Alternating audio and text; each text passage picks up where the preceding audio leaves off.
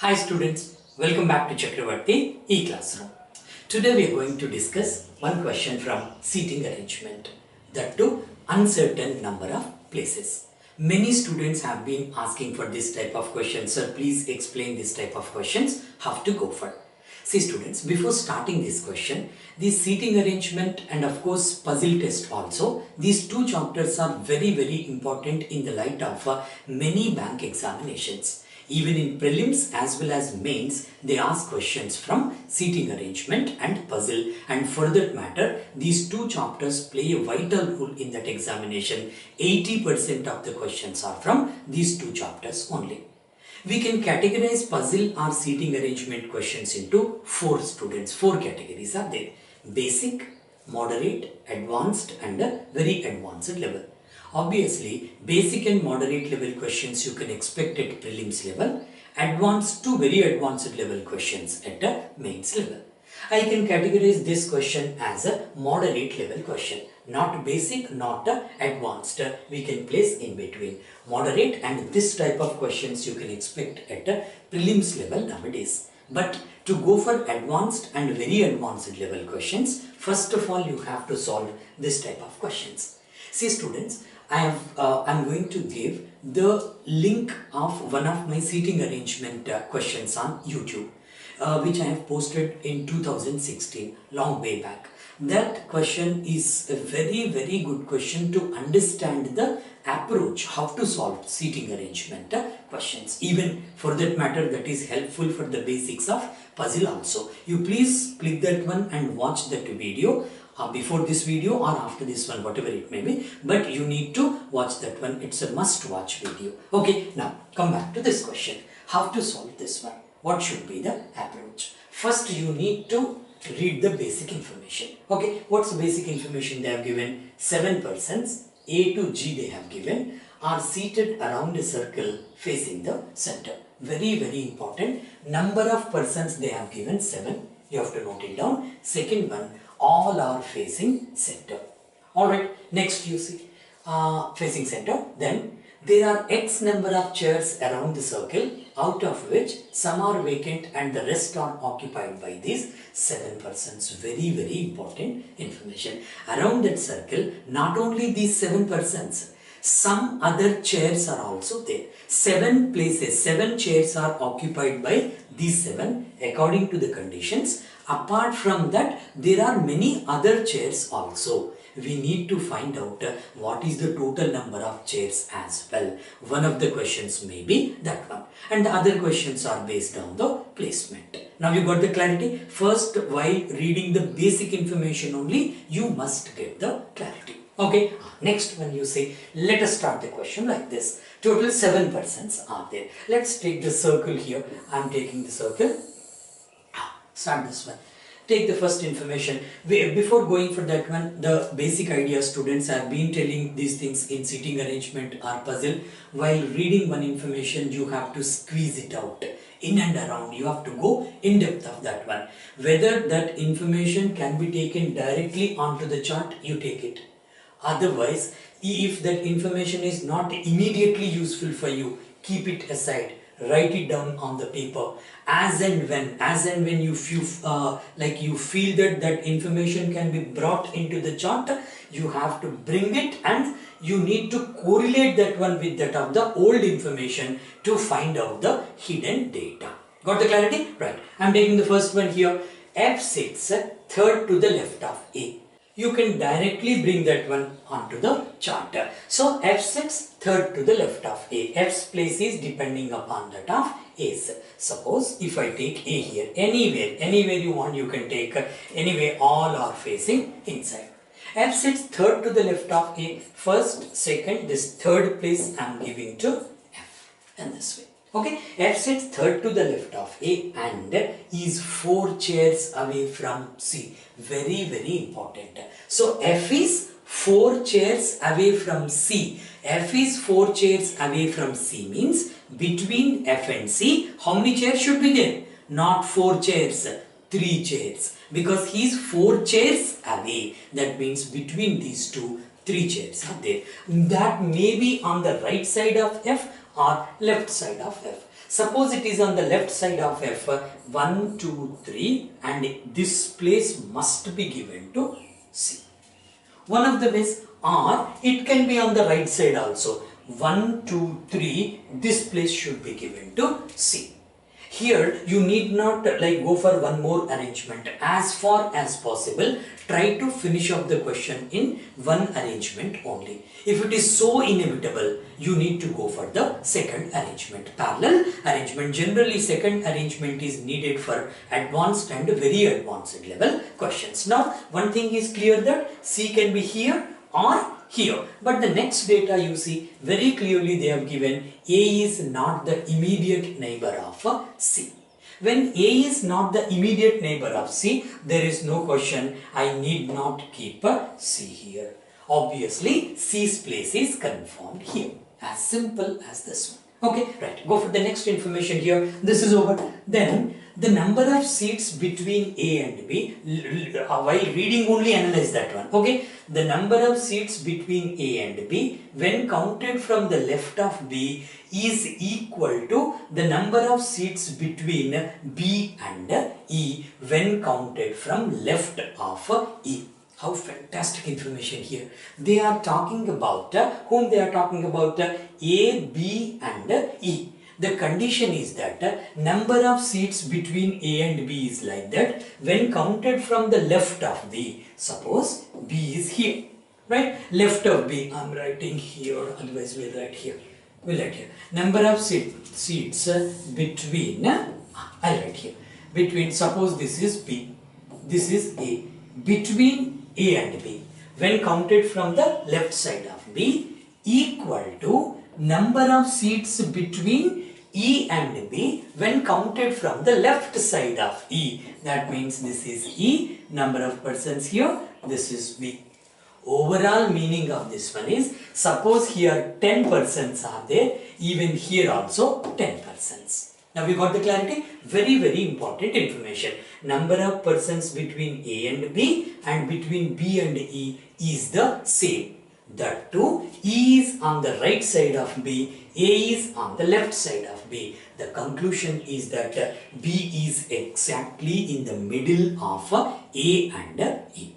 Clear for all of you? Right. But I cannot bring this data onto the chart right now, because even though A's place is confirmed, I cannot keep B somewhere near to A because I don't know the number of persons.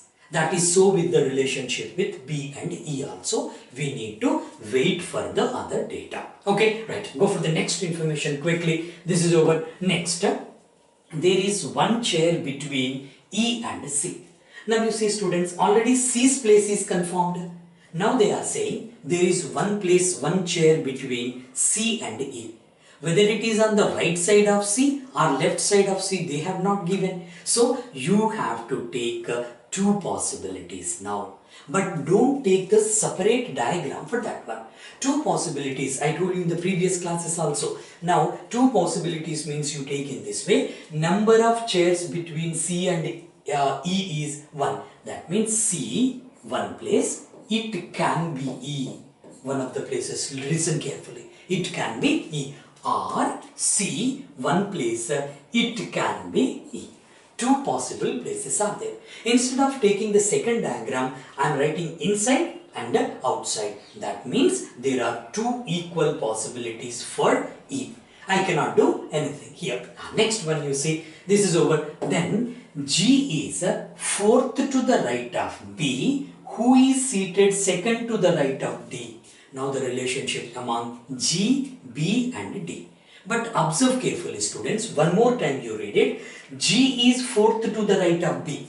G's and B's relation, who is seated second to the right of D. But I cannot bring that information onto the chart because BDG information is given. But there is no clue at all. Keep this information aside. I am keeping this information aside for further use. Alright, then next, go for the next information. D and F are seated at a gap of 3 seats. Now you see, D and F are seated at a gap of 3 seats. That means between D and F there should be 3 seats. Whether it is on the right side of F or left side of F, I don't know. Let us examine this one. Now this is F. 1, 2, 3, left side of F. After this 3, it should be, who is that one? What is the person? D. It must be D. But that place is already occupied by C. Now only possibility left out, F is here on the right side of F. 1, 2, 3 places. After that one, this place must be given to D. Now D's place is confirmed. When D's place is confirmed, can we use this information? See, here D's presence is there. How to use that one? G is fourth to the right of B. Who is means B is seated second to the right of D. Now you see, B's place is depending upon that of D's, and D's place is already confirmed.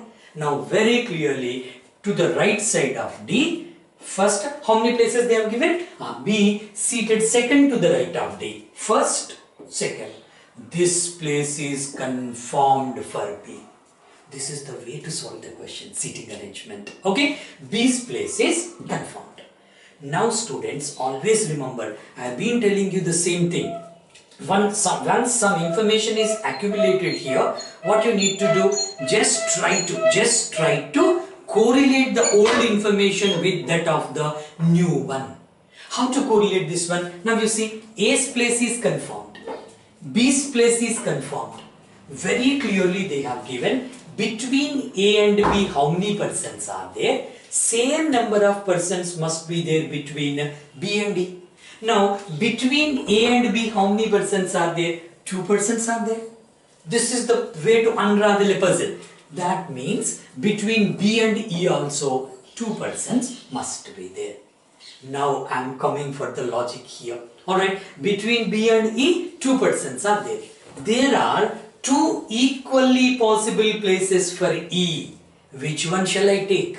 Now here you need to go by the elimination process. What is the elimination process? Let us think in this way. Now this is the place for E. E's place is not this one. Right? You have to think in this way. Here what we are doing, instead of drawing one more circle, we are doing here itself. Now what I am doing here, I am imagining that E is here. Now what is the relationship between B and E? Between B and E, there should be 2 places. So very clearly, 2 places means if E is confirmed here, listen carefully. 1, 2 places after that, it should be B. Simple. That means it's not a new place for B. The same place I am imagining here.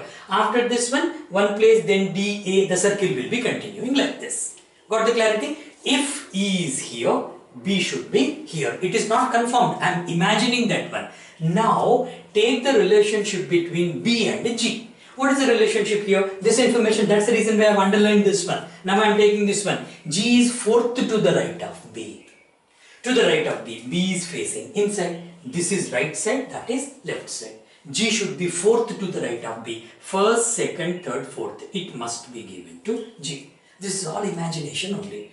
Up to this extent, yes, it can be in this way. Alright, now E's place is not this. E's place is this one. After that, you see students, very clearly, D and F are seated at a gap. Already I have taken this one.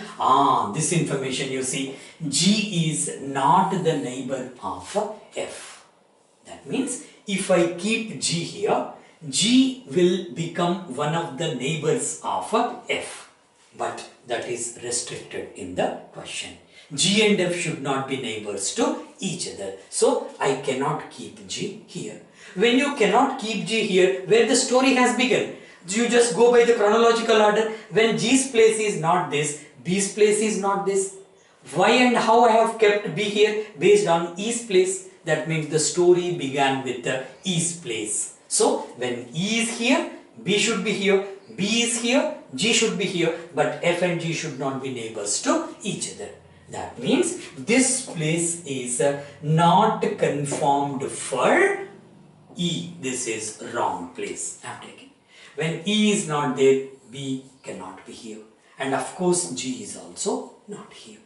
Now, which place is confirmed here for E? This is the confirmed place for E. This is elimination process. How I eliminated, you see, 2 places are there. We have to eliminate in a systematic way. Now, again go to the relationship between E and B. Now E's place is confirmed, B's place is confirmed. How many places should be there between B and D? Obviously 2. Now confidently you can keep like this 1 and 2. That's it. This is the relationship among between B and E. Now you see B's place and G's place. Compare that one. G is 4th to the right of B. G's place is confirmed. G should be 4th to the right of B. Right side this one, left side this one. First, second, third, fourth. This place is confirmed to G.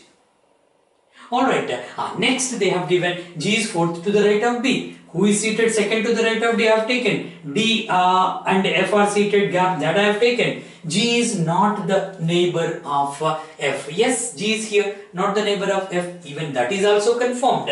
Then G and E are immediate neighbors. Of course, by default, G and E are immediate neighbors. How simply we have solved the question, students. Of course, this last information is not required. While solving seating arrangement questions, you have to do in this way. What I suggest you, before going for the uncertain number of persons or uncertain number of places, first of all, you need to learn the basics of seating arrangement.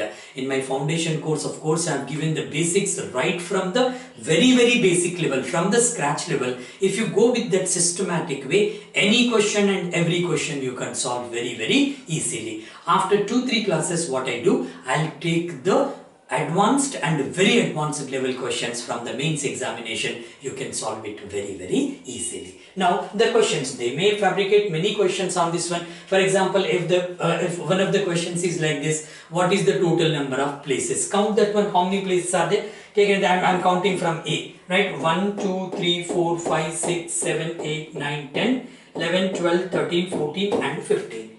So X is equal to 15. X number of places are there. If they ask the question how many places are there, that is 15. And they may ask any question based on this arrangement. This is how exactly we have to go for the seating arrangement problems. Thank you very much, students. I'll meet you in the next session with some other question. Thank you so much.